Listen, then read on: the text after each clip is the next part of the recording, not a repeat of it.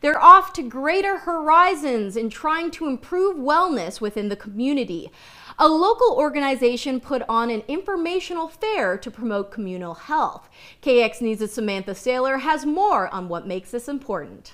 This morning, the Girl Scouts Dakota Horizons set up a wellness fair for the community to partake in. It's our first annual one. It is an event that we thought of that would be beneficial to the Bismarck community. The event featured 24 different booths and included all areas of wellness. From health to physical to mental to whatever you can really think of, we have it.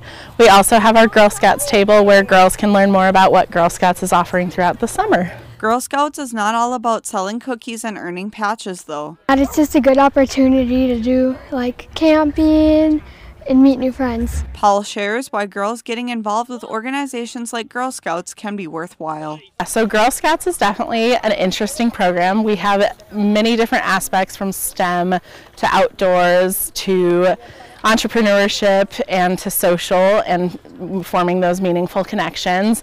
Our biggest one that we're known for is obviously entrepreneurship, which is super fun. However, it is summer. We have our outdoor programs going on right now. Those outdoor programs include camps starting next week. Girl Scouts that attended the event today earned a patch for their attendance. For KX News, I'm Samantha Saylor.